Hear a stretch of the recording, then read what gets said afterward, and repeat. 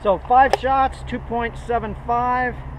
Hey folks, Wish SE. Got a question from several subscribers recently asking me about timers and the advantage or disadvantage to using a timer. So we've got a couple here. I have been very satisfied with the pack timers. This is a pack 2. Very simple to operate.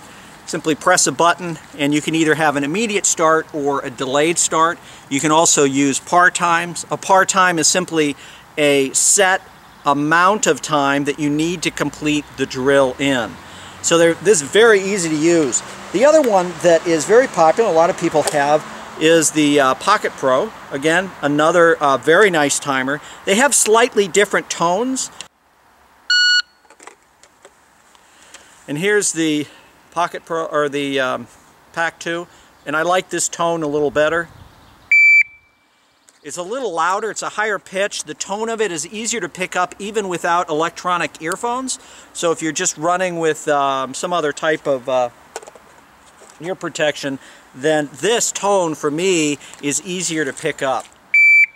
What's great about using a timer is the fact that if I'm working on some aspect, and let's say it's presentations from holster, I am approximately 7 yards from a target down there. The timer allows me the ability to track my time and see whether I'm making incremental improvement. So that was 1.39. We'll see if we can do any faster.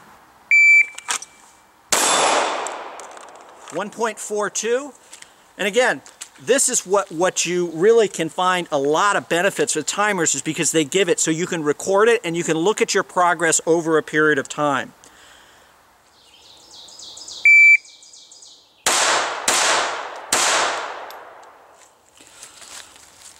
So what you'll note here on the shot timer is the total time it took to complete that string across the top there.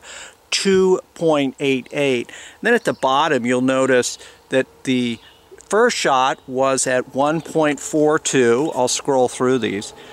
The next shot was at 2.04, or a split time of 0.62, and then the next one is 2.88. So we have 3 shots, 2.88 to start to finish, and then we have our split time. So that's really what that looks like.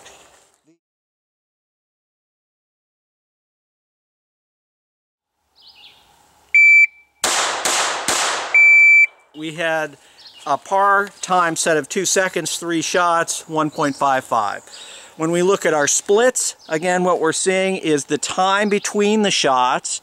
So our first shot was 0.7, 0.42, 0.43. So our split times are just under half a second. So I've got a 3-second par time. I want to put 5 shots on this piece of steel here within that par time. So we're going to see what that looks like.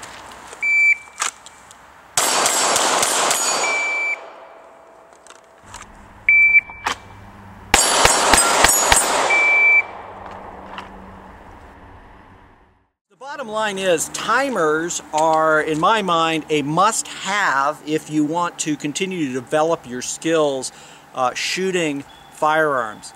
Particularly if you want to understand the minor differences between, shooting pretty fast and shooting faster.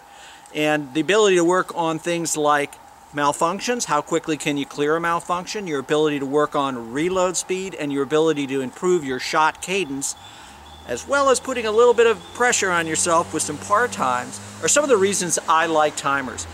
Typically a timer this quality is about 120 bucks, maybe 130 on the outside. They'll last you for years and years. My last pack timer lasted me for about 15 years, and I dropped it enough and beat it up enough that I finally replaced it.